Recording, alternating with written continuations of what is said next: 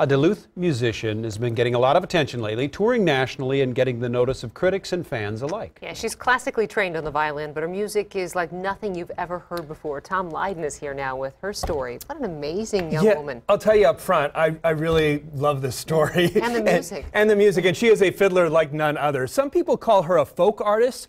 Others describe her music as experimental or ambient. One thing is for sure, she is a captivating performer who plays the violin in a way you probably haven't seen before. There's a kind of poetry to be found in the most transcendent of songs.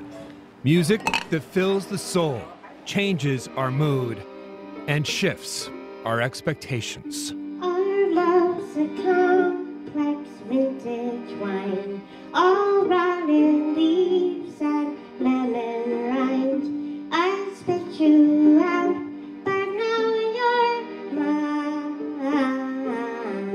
Her name is Gaelynn Lea. We bit the fruits, it seemed alive. She's just a little taller than the violin she plays. But what she can do with that violin, Side by side, we face the night.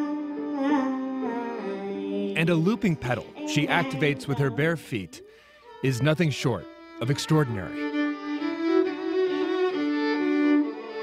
A one-woman orchestra with layers of melodies and lyrics both joyful and haunting. We pulled the weeds out till the dawn, nearly too tired to carry on. Someday we'll linger in the sun,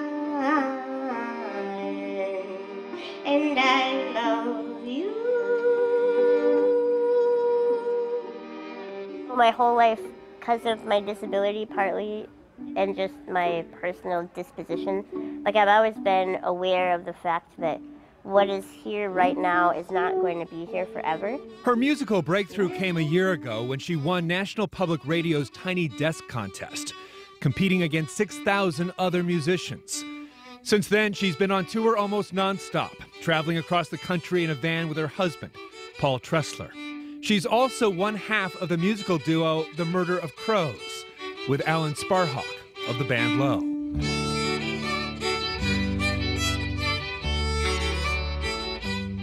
She is one of the hardest working musicians right now.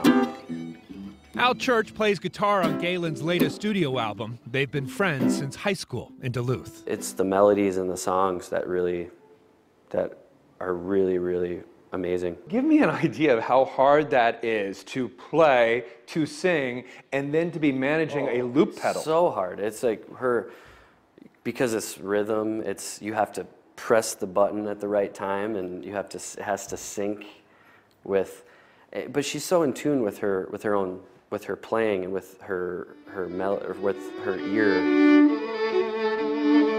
And in tune with her audience, possessing an almost mystical stage presence. This night a week ago was a kind of homecoming. Back in Minnesota after a month on the road for a concert to benefit Upstream Arts, a nonprofit introducing the arts to the disabled. How many of you are aware of the term disability pride? The only reason I even get health care at all is because I'm working, because I married somebody who is not disabled. Gaelynn considers herself a disability rights activist, but she also wants her music to be universal. I see those as separate, but obviously disability runs through every facet of my life. But I don't like to be put in a box. You know, sometimes people say, well, do you play to inspire other people with disabilities? No, that's not. You know, I play because I really like to play. Gaelynn was born with osteogenesis imperfecta, also known as brittle bone disease. She's the only one in her family with the condition. But her parents wanted her to do everything her 3 siblings did, up to a point. One time my brother Ben tied me to the back of his bicycle newspaper rack with a bunch of twine so that we could all go bike riding together. And we got in really big trouble.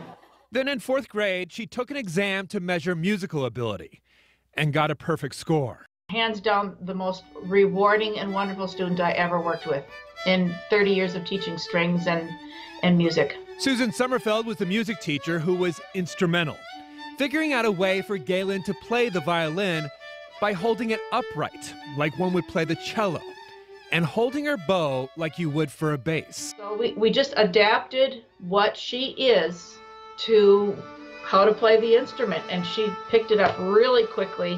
One day it just dawned on me, like, she could have totally just said, you have a good ear, but this won't work, why don't you do choir? And my whole life would be so different, and that would have been like one sentence. Actually, just 2 words. You can't. Words clearly not part of her vocabulary or her teachers. Gaelynn Lea may never sell out a stadium or get the radio play she deserves, but she may have found the poetry in music and life. It makes me cry. It's just so beautiful. The music that is within her is so original and so beautiful. It's just amazing to it would have been a horrible shame for her not to pursue this. Thank you so much.